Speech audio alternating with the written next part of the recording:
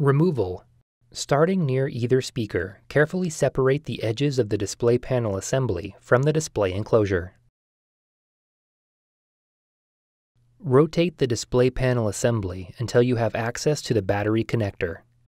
Pull back the mylar and disconnect the battery cable from the connector on the system board.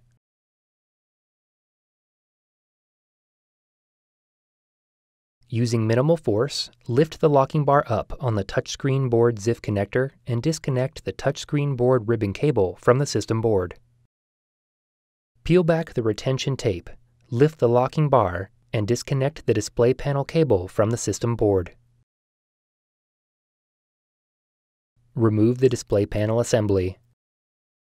Reverse this procedure to install the display panel assembly.